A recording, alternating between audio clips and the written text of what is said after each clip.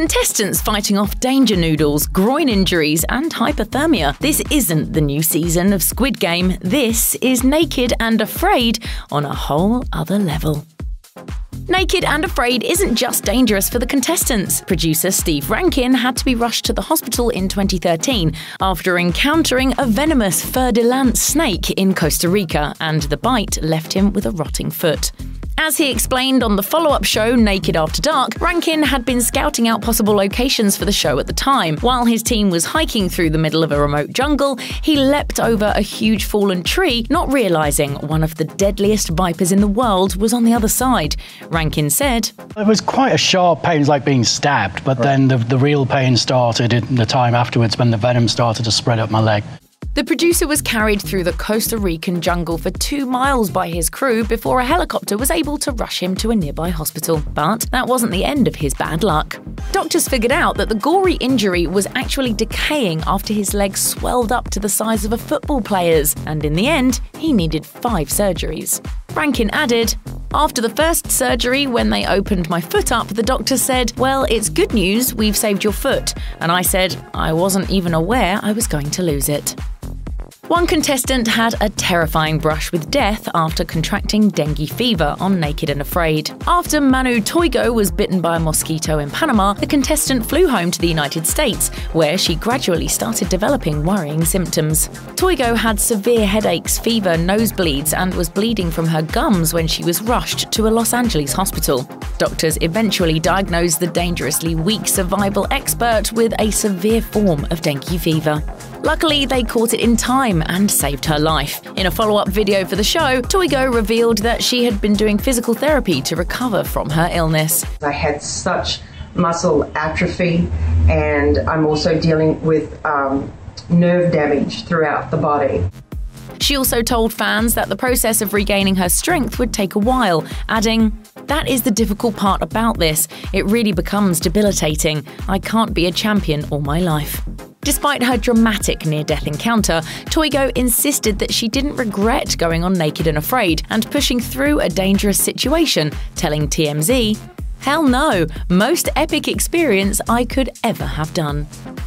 According to Honora Bowen, she went through psychological suffering as well as physical struggles on Naked and Afraid. According to Bowen, producers invented a story involving a magnifying glass and the contestant's late father, which she later called a very emotionally unnerving act that actually affected me very deeply, as my father's death was so recent and I was still deeply mourning. While facing the elements in Brazil, the contestants were allowed to bring a fire starter as one of their survival items, and producers asked them to choose between a flint and a magnifying glass. I agreed and said that my father had recommended a magnifying glass right before he passed away. The producers loved this concept, as well as the potential storyline that they could then follow.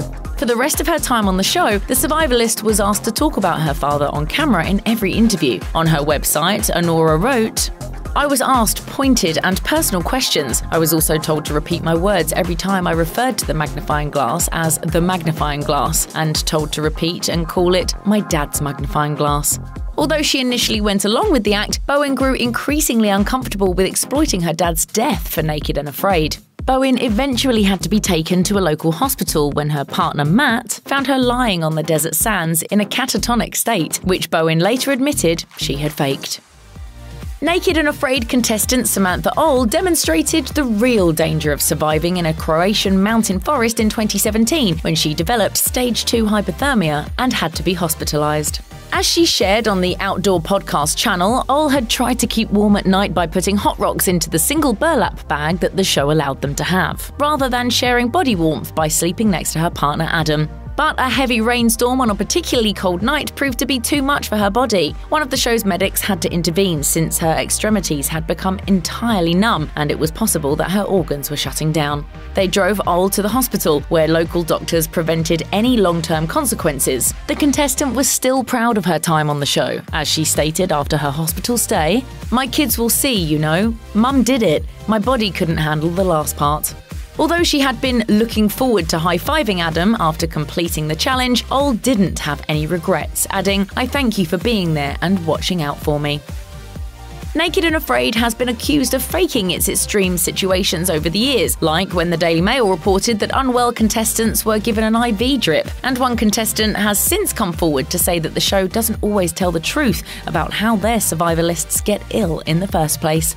Phaedra brothers appeared in the 2014 episode Himalayan Hell. Their trip had an inauspicious start when they had to relocate last minute after the Naked and Afraid crew found out that a tiger had killed 13 people at their original Northern India shoot location.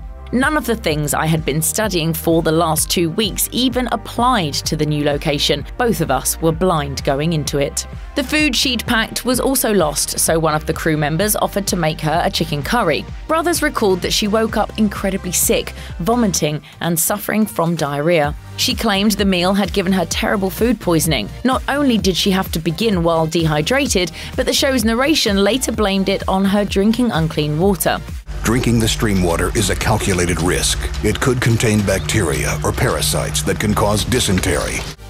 Although medical tests showed an intestinal parasite, the on-set medic declared that she had dysentery, and Naked and Afraid producers threatened to delete online comments saying otherwise. Brothers added, "I think they thought it would be a better, more dramatic story, but it wasn't the truth." One of the worst injuries in the show's history took place on Naked and Afraid XL, when a tree branch broke under military veteran E.J. Snyder in a Louisiana swamp, and the subsequent fall sliced open his scrotum. Worst case scenario is an infection, a loss of genitalia, and if he becomes septic, it could be fatal.